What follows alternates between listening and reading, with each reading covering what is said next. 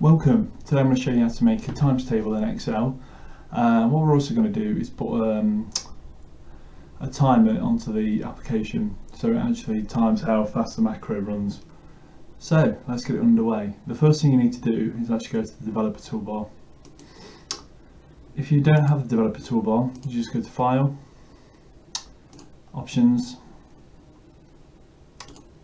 Customize Ribbon, and make sure the developer is ticked. Simple as that. Okay.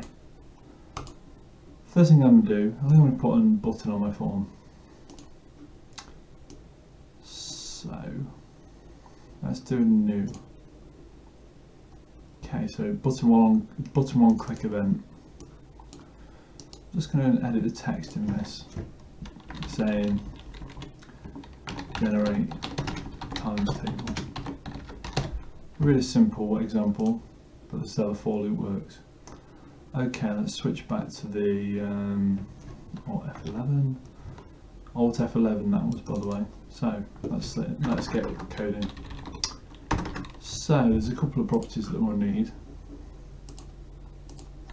We need to dim start time,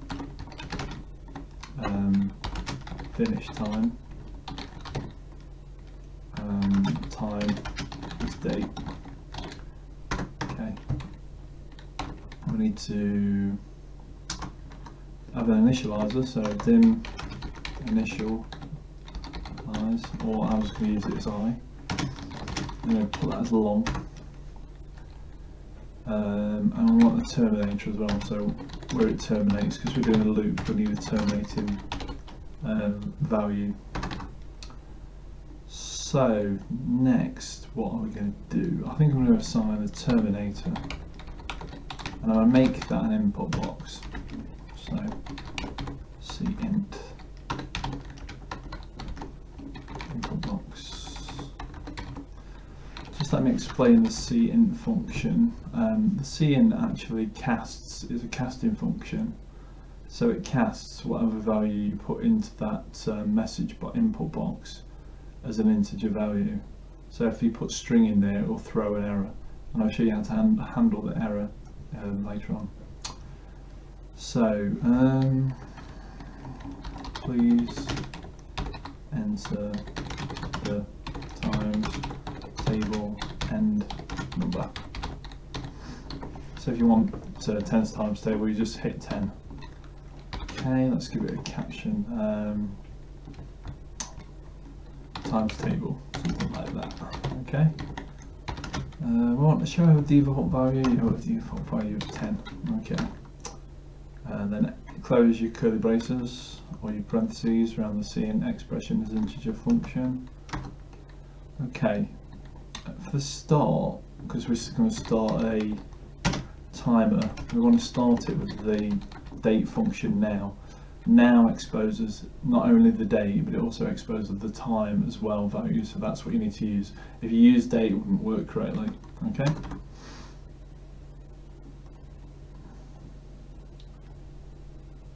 Okay, if there's anything in the range previously, I know we've not set the loop up yet, but I think I'm going to clear. So what I'm going to do is select range A1, so the top of the range, and then I'm going to select the current region. The current region is a cell. It basically knows how big the range is, and then we're going to clear its content. Okay, so that's a method, and then we're going to initiate error handler. Go to error. Go to I like to call mine handler 1 or something like that. So now we're going to put the loop in. So we're going to initiate nested loop.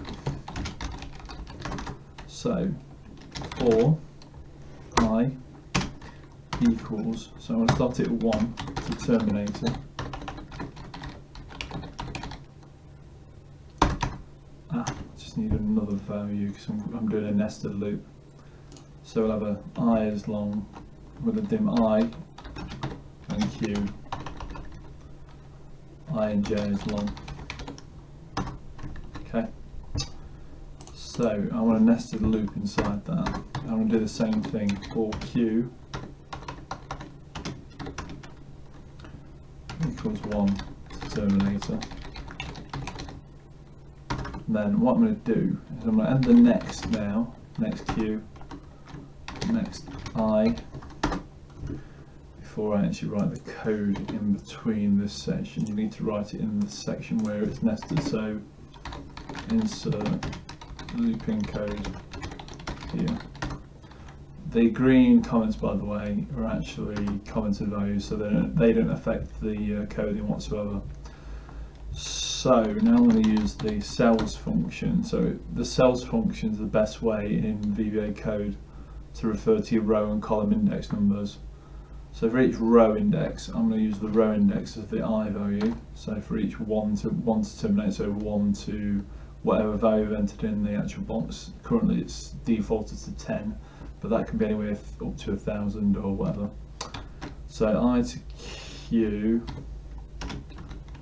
then what I'm going to do is equal to I times Q, take away 50. Okay. And then what I'm going to do at the end of the next I is now I'm going to get out of the actual finish the timer. So I'm going to end the timer. Finish equals now, and then I'm going to set the time value equals to finish take away start. And then I'm just going to let the user know that the times table has been created. Times table created in. What I'm going to do is I'm going to concatenate it with a value. So I'm going to concatenate it times table created in, and then your concatenation. So you use parentheses to concatenate, and then I'm going to use the time value to actually say how long it took, the time in seconds and seconds. Okay, now because this is finished, I need to exit the sub if it's successful. If not, I need to then put my error handler code at the bottom, so handler 1. So what I'm going to do here, I'm going to put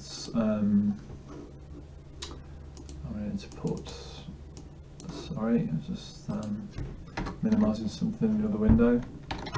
If error number. So if the error number throws is equal to 13, because I know that's a casting error. Message box, please enter only numerical values into the input box. Yeah, okay. Make that VB information, give it a title, error, something like that. Exit sub again, and then you can put else. So if it's any other error, just give me the actual, because I don't know what the error number is, give me another message box. But this time just provide the error.description value, so that gives you whatever the error is, but it gives it a custom message box, so I can then specify if it's exit sub, sorry. Then I can specify if I want it as a VB critical or something like that, plus a VB OK only value, and put error dot, I think there's a, sorry, error dot number, doesn't need the quotation marks.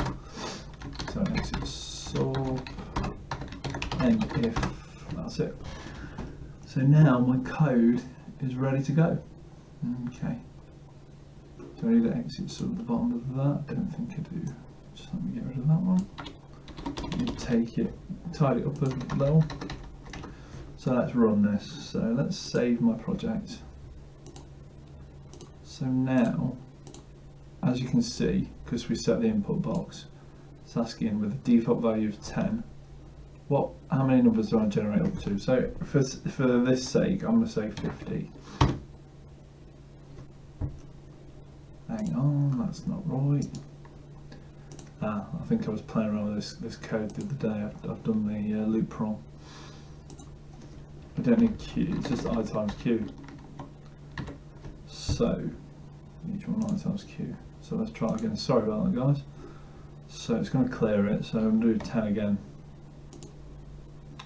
As you can see, 1 times 1 is 2, sorry, 1 times 2 is 2, 1 times 3 is 3, 2 times 2 is 4, so 2 times 2 is 4, 3 times 2 is 6, so on 10, 20, 30, 40, 50, 60, 100. So yeah, that then generates a times table. Let's just move this out of the way slightly. So let's do a bigger value now. Let's do up to 5,000. This will take significantly longer to process, but I'm actually showing you how the timer function works and how it will log what time it started to what time it finishes. You could improve this by taking off the screen dating. That's what you need to do, is application.screen updating equals false at the start of your code, then application.screen updating equals true at the end to turn it back on, otherwise other programs won't be able to use it. So I'll just let this tick away and see how long it'll take. Just sit up for a second. So loading. Yeah, still going. Yeah, as you can see, curly circle, still going for it.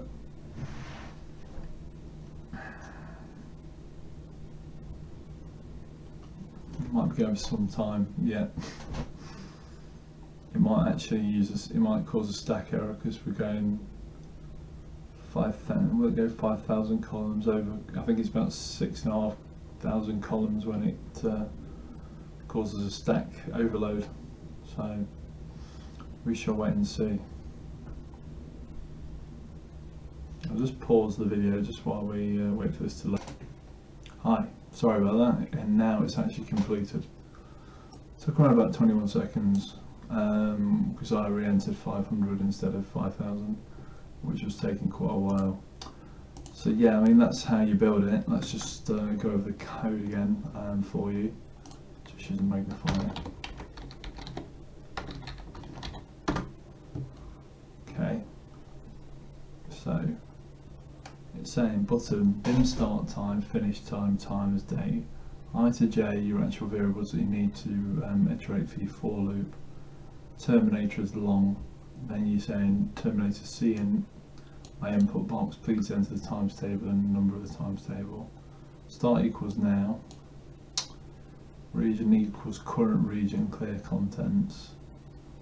So it clears the current region. On arrow go to handler 1. Pretty simple loop actually. And then it says for I equals 1 to terminator. Nested loop inside. For Q equals 1 to terminator. Insert looping code. So it's saying for my cells I to Q, I want just I row times by column. Next Q, next I. That's simple as that, really. So let me find the magnifier up. Close it down. So yeah, that's basically how you do it. In the next couple of tutorials I'm going to show you how to create a data entry user form. Mine's working for the police at the moment, so I'll show you how I can easily set up a form so users can input into it and then analysis can be done on the back of that. Okay, thanks for watching. Subscribe if you like the videos and keep on watching. I'll have another one posted up as soon as possible. Thanks a lot.